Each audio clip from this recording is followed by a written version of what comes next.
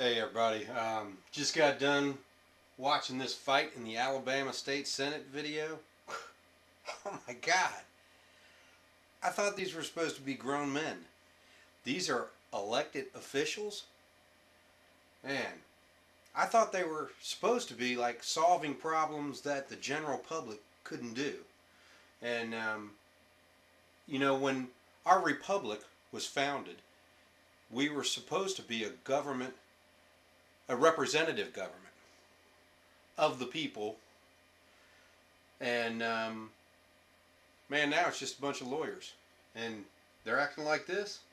I'm glad this was caught on video, because this is a criminal act, and the man that hit that other man needs to be prosecuted like a criminal, just like anybody else. Which is a great topic with Paris Hilton and all, but this guy needs to go to jail. End of story. Thank you.